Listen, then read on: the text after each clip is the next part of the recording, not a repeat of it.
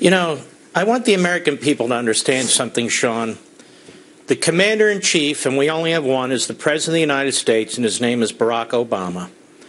And these cockroaches organized, funded themselves, built a forceful military, started conquering geographic areas all around the world under his nose. He ignored it. He did nothing about it. He didn't talk to the American people about it. As a matter of fact, he downplayed it. This is one of the worst military national security screw-ups in modern American history, and he's still screwing up. Has he rallied the American people? Has he spoken to Congress? Has he asked for a declaration of war, or at least a joint resolution to fund an aggressive, offensive attack against these cockroaches? No, he hasn't. We're dealing with a very peculiar, petulant man who operates with a few advisors around him, a man who really needs as much counseling and expertise as he can get, given his very thin resume and experience record. And this is what's going on. And I'm going to tell you something else, because you've brought up a number of issues here.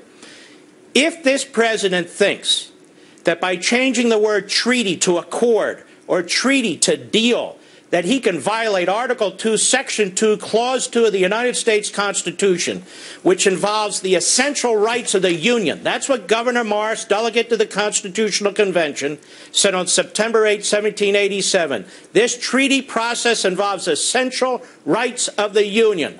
Then this is number 1,200 example of a lawless imperial president.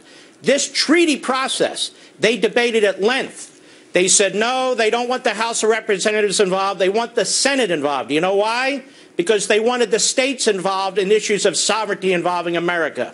Well, that was blown away with the 17th Amendment. But still, there has never been a debate, ever, that the Senate has the right under our Constitution, granted by the people, to ratify treaties.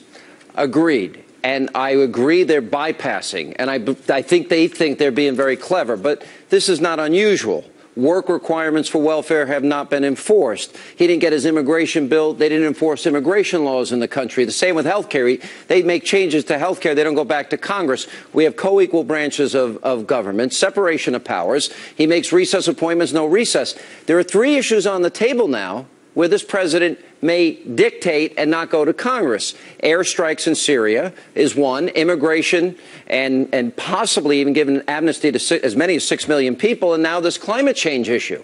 How should Republicans deal with this? Well, I don't know how these Republicans should deal with this. I've been arguing for a long time that the leadership is impotent and that we need more conservatives with courage to stand up to this president. But I do want to say this again to the American people. We're living increasingly in a post-constitutional period.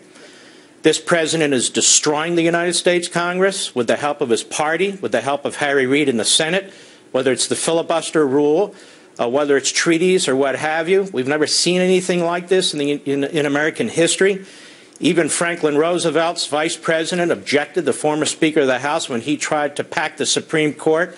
We do not have these ethical leading Democrats anymore who are standing up to this president. This president does not want to work with Congress. He does not want to rally the American people. He wants to go it alone. He's incapable of going it alone. He's doing enormous damage to this country. He's eviscerating what's left of the Constitution. And let me be very clear about this.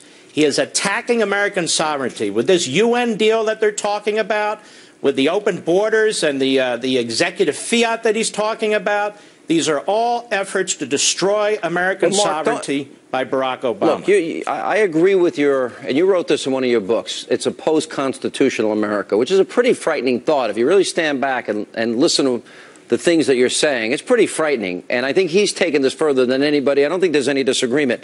I know the Republicans in the House are going forward with the lawsuit. There is the power of the purse. The one senator that tried to do something about health care using the power of the purse was Senator Ted Cruz. Isn't that the one thing, the one weapon that they can use where they have constitutional authority if, in fact, they want to combat some of these things the president's trying? It's a power if they use it. If they don't use it, it's just words on a piece of parchment. And the fact of the matter is, within weeks of becoming Speaker of the House, John Boehner surrendered it. When it came to that continuing resolution, He said he's not going to shut down the government. Great, don't shut it down, but do you have to announce it to your adversary on the other side of Pennsylvania Avenue? Government's been shut down 20 times. I don't see where it's done enormous damage. But that said, you even have Paul Ryan coming out and saying it was a disaster, disaster. So what they've done is they have surrendered their powers. Okay, impeachment we can't talk about. The power of the purse they're not going to exercise. What the hell's left? Yeah. I mean, if they're not going to act like Congress, then Congress is going to be destroyed. And let me be clear, Mr. Boehner and Mr. McConnell and the Republicans, he is destroying Congress. And the Senate has been eviscerated. And none of you guys have the guts to stand up and tell the American people over and over and over again who he is and what he's doing. All right, well said. Mark Levin, thanks so much for being with us. And still ahead, Senator John McCain.